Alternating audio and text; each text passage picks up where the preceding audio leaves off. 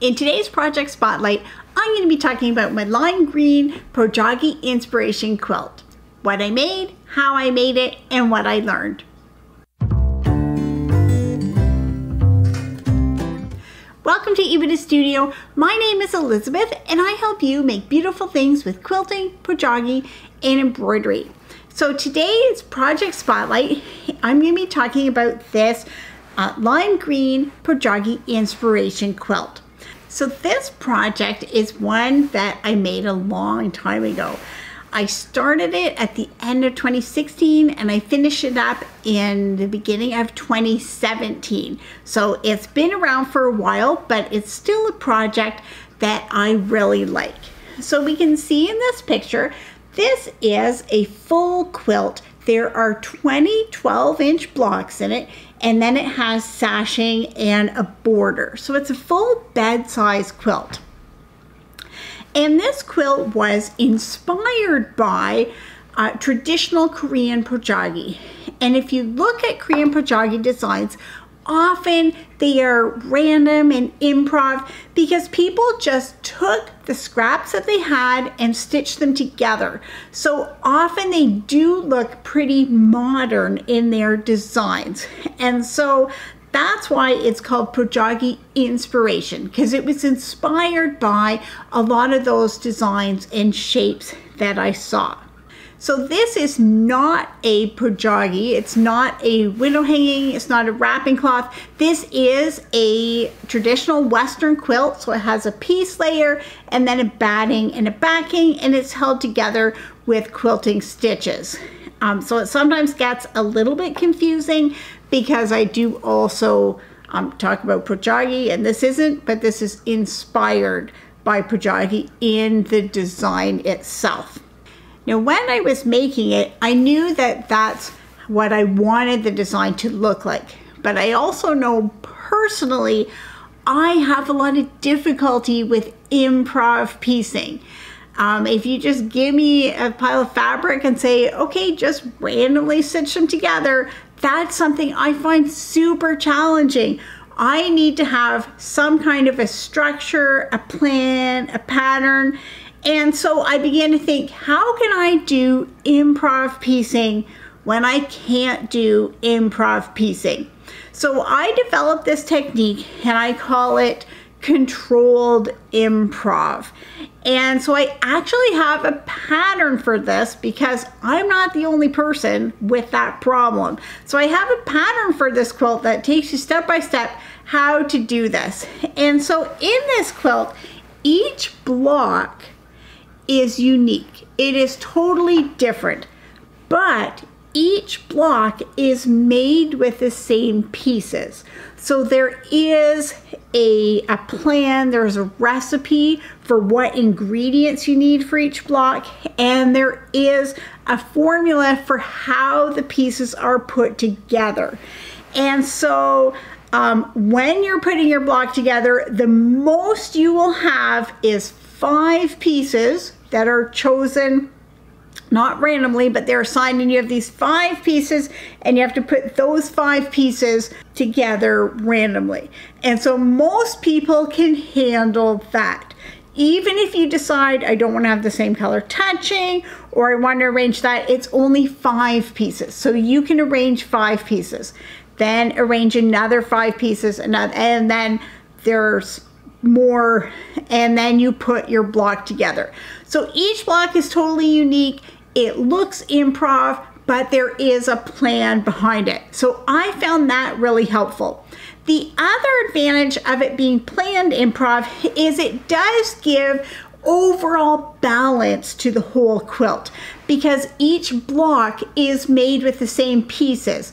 So the blocks are balanced with each other. So in this one, I use solid colors, so there's red, orange, teal, purple, and then another lime green. It's a little bit different than what I use for the sashing and the border, but it's another green. And so each block will have those same colors and roughly the same number of pieces of each color. There are minor variations but not significant variations. And so I made each of the blocks, and then I laid them out, and then that's where when you lay out random blocks and you're trying to see the quilt, there is already balance to the quilt. So I laid them out, and then I put them together with this lime green sashing and border. And I really like the lime green. It just gives it a pop. Maybe it's the 80s child in me coming out, but I really like that lime green.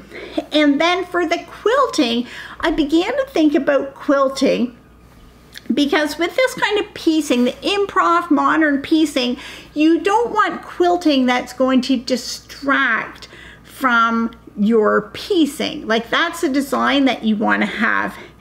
And so I decided to do this with matchstick quilting. And matchstick quilting is straight or pretty straight lines really close together.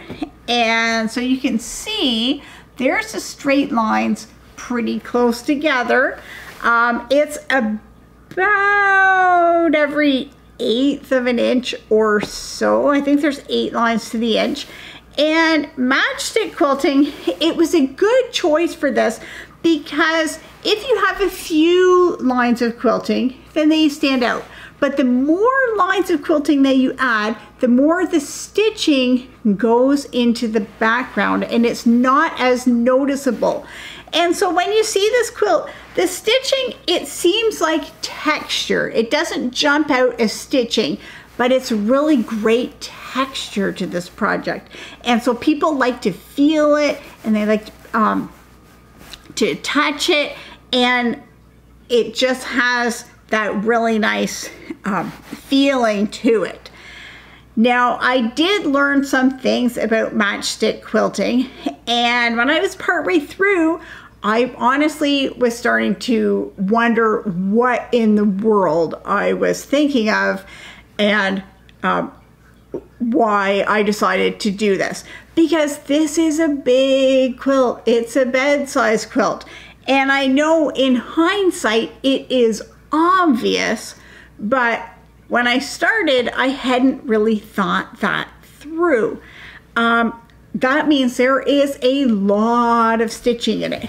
And so I started with stitching lines like 1 inch apart, and then I came in and did 1/2 inch lines in the middle between those, and then 1/4 inch. And every time you go back, then it doubles the amount of stitching lines that you have to do. So 1 inch, and then when you go into 1/2 inch, then there's more.